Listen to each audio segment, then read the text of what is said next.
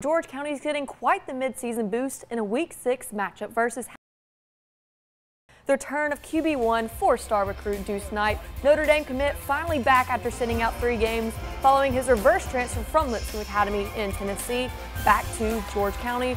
Rebels couldn't get anything going on first possession, but Tigers quickly get the ball back, but not as quickly as the Rebels get it back.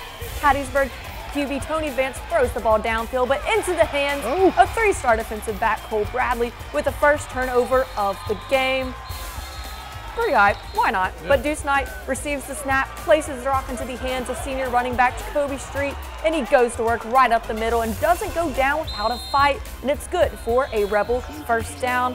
4-star quarterback Knight back at it again with the ball, and he fakes the handoff, keeps the ball himself, and he got some wheels on him, but the ball is stripped by the Tigers. John Travin and the purple and gold pick it up, but the Rebels don't let him go much further than that, to say the least.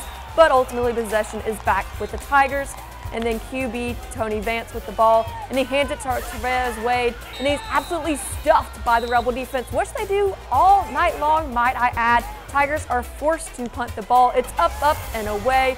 And GC's Jamarian Odom is at the right place Marlon Odom at the right place at the right time, finds a hole and quickly goes right, dances down the sidelines, so tippy toes, giving the Rebels great field possession. Knight receives some snack, hooks up with his junior running back Braden Gaucher.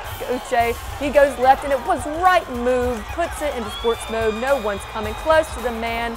Going, taking it to the house, touchdown, Greene County. The Rebs, George County, wow, on my brain. The Rebs are hype, as they should be, trying to keep that momentum going, and it does as the Tigers turn it over on downs. The man Deuce Knight with the ball, fakes the handoff again, and this time takes it left. He's got some speed.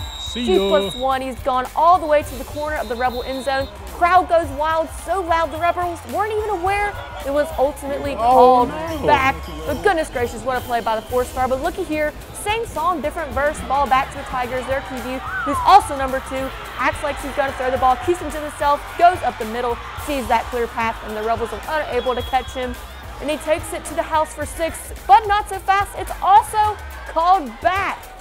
Yellow flag, and the still score remains 7-0. And speaking of the same things, the battle stays tight and ends up being 28-all after 4. But ultimately, the Tigers come out on top in overtime with a final score of 34-28, and both teams are now 4-2.